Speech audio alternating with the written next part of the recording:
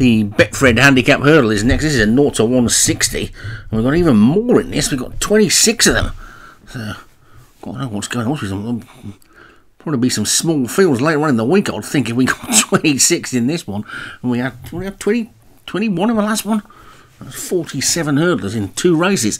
So 2.5 miles this time, 0 to 160, so quite a lot of them will probably be out of the handicap as well. X-Adventure at the top, Darren Thompson. Gold Coast, Leon van Rensburg. Sierra Vista, Sooty and El Centro Token for Vinnie Gerard. On the dark side, Craig Beckwith. Highland Quest, Martin Leadham. Smokescreen, David Robertson. Try and keep your hat on, Joshua Sutherland. Baby Jane, David Robertson. Extreme Manoeuvres, Leon van Rensburg.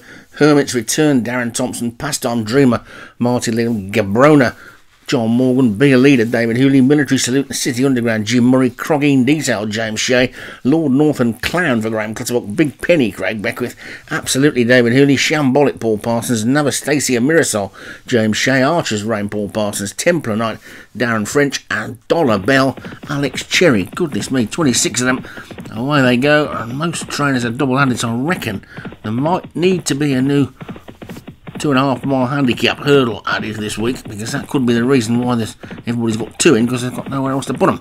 Anyway, Absolutely is off into the lead as they get to the first of the 12, which they all get over okay, although James Shea's horse hit it quite hard. Hit it was Sierra Vista Sooty is Vinnie Gerard's, isn't it? So anyway, they're all over the second now. Heading to the third. Safely over the third. And Absolutely is in the lead.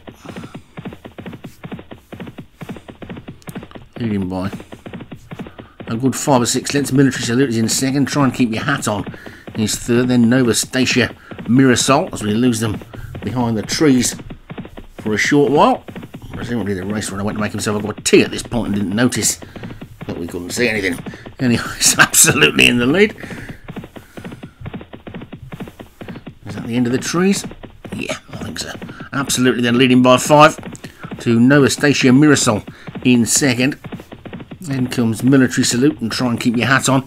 Highland Quest is next. We're losing them behind the buses in the trees now. Definitely think the race runner's gone off and left this race running while he's doing something else. Tut tut. Anyway, it's Absolutely in the lead.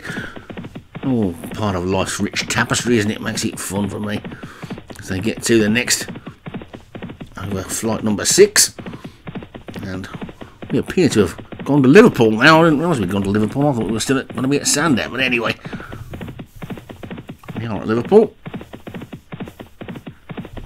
As you can tell by Grand National style fences, and the race runner has returned with his cup of tea in his hand and his biscuit, and he's now changed camera angles. So it's Absolutely in the lead from Try and Keep Your Hat On second. Novastasia Mirasol is third, and then Military Salute fourth. Then comes Highland Quest and Baby Jane after that one. Oh no, we lost him behind the screen now. Oh, here we go. It's Absolutely in front.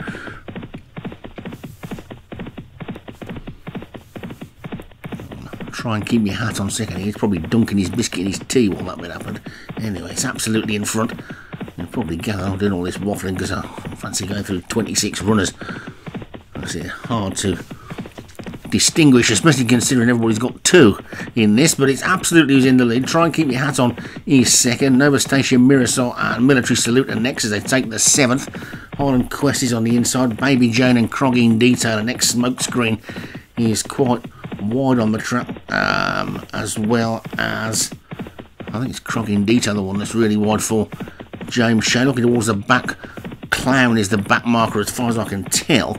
I don't know where Dollar Bell's gone. It says Dollar Bell should be around somewhere. That one must be tailed off, but it's Absolutely who's still in the lead from Try and Keep Your Hat On. Novastasia Mirasol is third. Templar Knight coming around the outside now and being driven up to challenge for second. Then Baby Jane and Military Salute. Highland Quest is still on the rail. Hermit's Return and Shambolic are trying to get into it now. So too is Extreme Manoeuvres. That one's making some really good ground on the outside. One or two of these out the back have got absolutely no chance of getting into this. Highland Quest has lost his place as well, but it's absolutely who's in the best place to be, I think, in this race, and that's in the lead, heading down towards the second last. It's absolutely in the lead. The Extreme Manoeuvres is second. Then comes Templar Knight. Baby Jane is after that one. Try and keep your hat on. Hermit's Return trying to make some ground. Military Salute trying to get back into it, but absolutely it's clear at the second last. Gets over it well, gets away from it well, and still leads by a good 3 lengths. Try and keep your hat on is the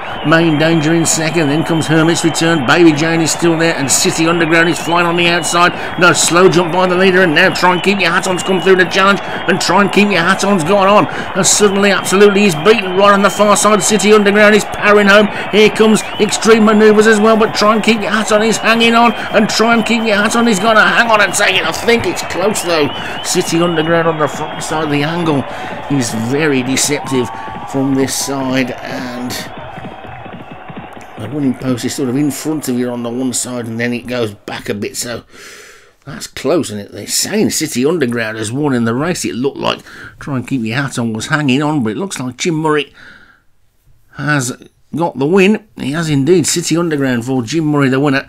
Try and Keep Your Hat On for Joshua Sutherland second. Extreme Manoeuvres, Leon Van Rensburg third. Baby Jane, David Robertson fourth. And Hermit's Return for Darren Thompson was fifth. And the majority of those horses never got any sort of run in that race because they were just too far back with those tight turns. And I think we probably need a second 2.5 mile handicap hurdle in week 6.